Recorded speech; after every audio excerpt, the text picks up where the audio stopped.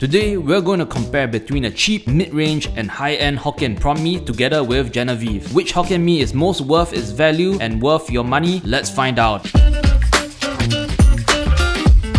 Food Finders!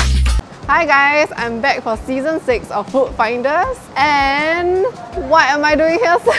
We are actually going to try 3 different price tiers of Hokkien Mee today, and this was supposed to be the cheap option. They apparently serve $3 Hokkien Mee. However, we will go to another place. The market that I was told to come to is closed. What's cheap to you, Jen? I would pay up to like $6 That's cheap. for like a decent size plate, but if it's small then it's $4. So the other place we're gonna go is gonna be $4. What's this one? This was supposed to be $3.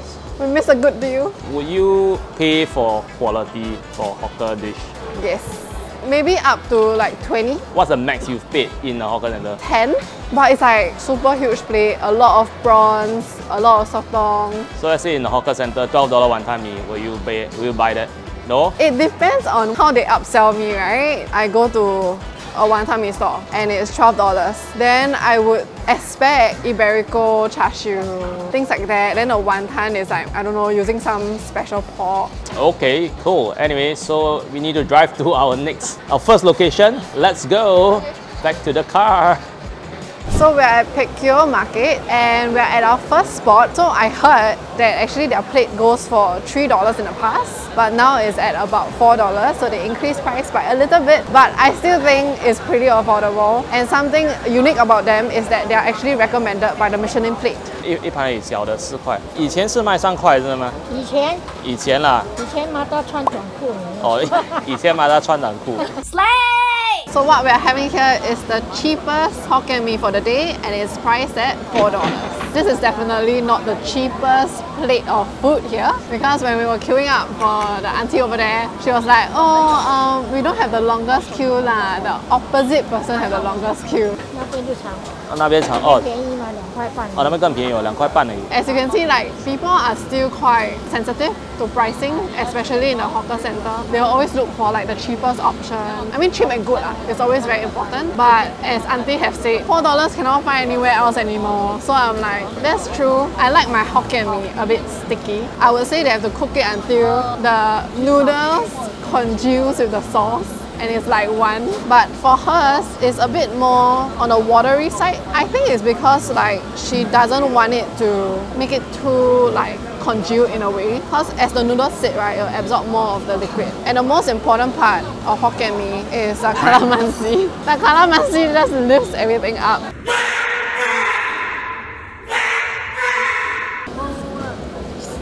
It's a bit more clean. I can't really taste the prawny taste. I think the stock is a bit milder and not a lot of wok hei, which is also something I'm looking for. It feels like something like my grandma can make. Like when you're cooking at home and you can't really achieve like that really wok hei taste, but it's still good and you use good ingredients, you get a good product, but not wow. The more traditional style don't use like very concentrated prawn stock or seafood stock. So a lot of times they actually just use like water, not as heavily flavored. I think they're using 3 types of bee hoon inside. Yellow noodles, there's a thick bee hoon and there's a thin bee hoon. So you get like strands and thickness, chewiness and a bit of the yellow noodle taste. I don't think it's like up there for like my Hokkien Mee rankings. For a $4 Hokkien Mee, like my favorite Hokkien Mee is $4. Really? Where is that? That's Serangoon Garden. I think the quantity is quite a lot. Well, the noodles is a lot. 2 small prawns, whole bunch of fish cake.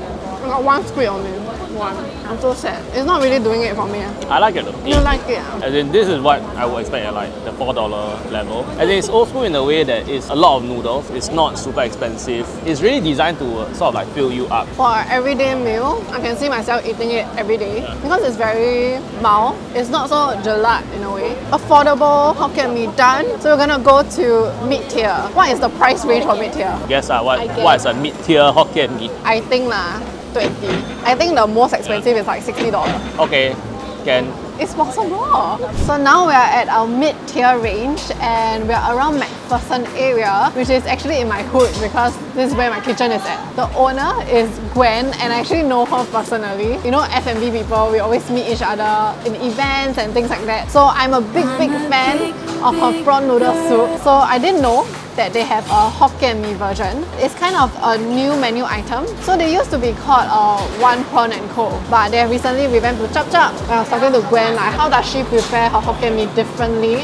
My Hokkien Mee is served in a clay pot. We'll pre-fry the noodles to get the wok hei that you get in your traditional Hokkien Mee. Okay. Usually traditional Hokkien Mee, they done in a big flat cast iron pan, right? But for us, we want to do it in a clay pot so that you have it piping hot throughout the whole meal.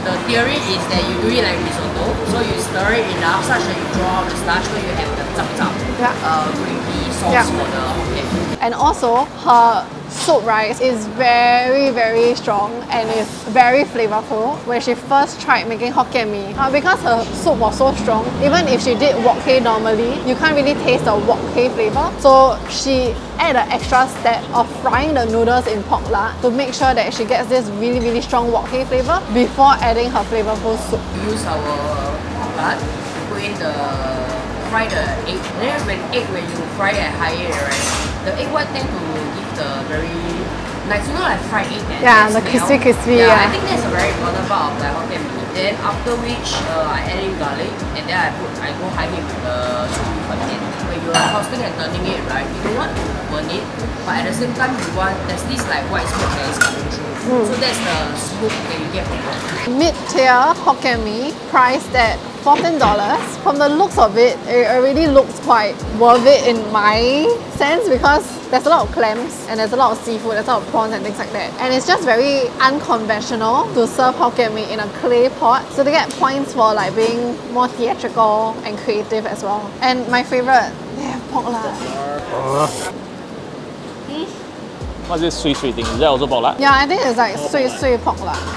Hidden underneath. Ooh. I'm quite impressed because, like I said, I was afraid that it would be a bit dry, right? But it still has that chop feeling and also not too watery. They cook the noodle really well and it definitely absorbs a lot of flavors as well. So sadly, they don't have calamansi, but I really hope they added a shit ton of calamansi in this chili sauce. The wok hei is real, yeah? Wow.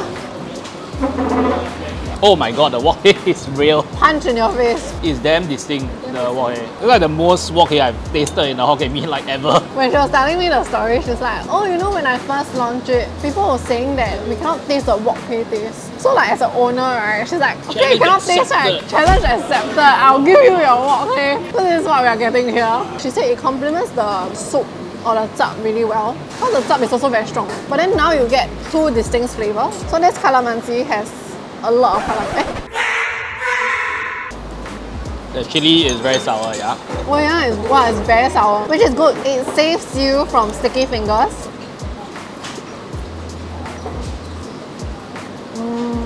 The prawn is always good.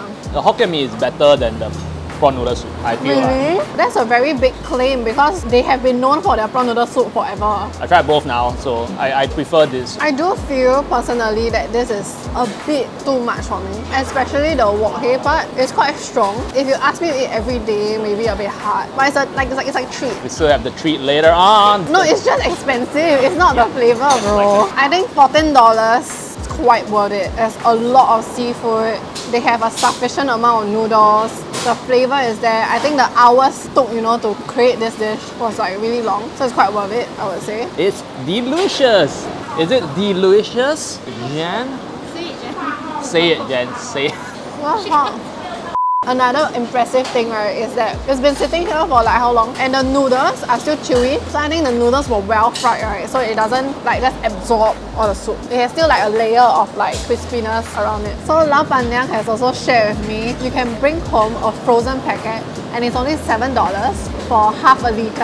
And you can actually make like a portion of 2 or 3 if you stretch it out a little bit. If you love the prawn soup here, you should definitely come here and get some because it is a labor of love and it's very hard to make at home. We're off to our last stop, which is the most expensive one. I can't wait to see how much Seth would spend. Thank you, Lao Pan. Thank you. So we're at our final stop and it's the most expensive stop of the day. We're in Tang's Plaza and the place we're gonna visit is Justin's Gastro, Café and Bar. So it's by this really quite a popular face around here named Justin Quek. His food has been actually been cooked for ex-presidents and ex-prime ministers. I would say he's cooking things fit for royalty. I'm ready to be pampered today. So without further ado, let's go eat the most expensive Hokkien Mee of the day. We are here, self-sponsored obviously. So you have joined in for the most expensive one. If I'm paying for it. Yeah, I'm paying for it. Most expensive Hokkien Mee priced at $33. But online I think we read that they had a half lobster version, so we're gonna see if they can do that. Lee Kuan Yew's former chef. Cooked in the house of Lee Kuan Yew. So crab meat capellini was LKY's favorite dish. We wanted to get the Hokkien Mee. We actually saw online that you could do a lobster version. Is that Right now we will not do the lobster. Oh, because, you stopped doing that already. Last time we used to do the frozen lobster, which is not very, So we decided just to do the whole live lobster and only available based on the stock market. Today no lobster, No lobster also. Let's just get the king prawn one. So this is the most expensive Hokkien Mee for the day and it's at $33. First thoughts is I'm not disappointed. I think this is not a one-person portion. This feels like one portion to me though. To you? Oh my That god, feel like one portion. fat. There's a lot of liao and the sea prawns has a bit of the roe inside which is quite exciting. There's a bit of the flour squid, pork lard, my favorite, and also pork belly slices. For my kind of Hokkien Mee, I prefer to have a bit of the pork belly slice, prawns and squids. It's so intricate, right? Like the garnish and all, like the scallion is like finely chopped. Also this chili, it's very different. This one looks like sambal. Actually, I don't think sambal goes well with Hokkien Mee. You know it tastes like what? You know the chai po on top of the Chai po. ji gui. Exactly like that. So sweet, man. There's a lot of dried prawns inside.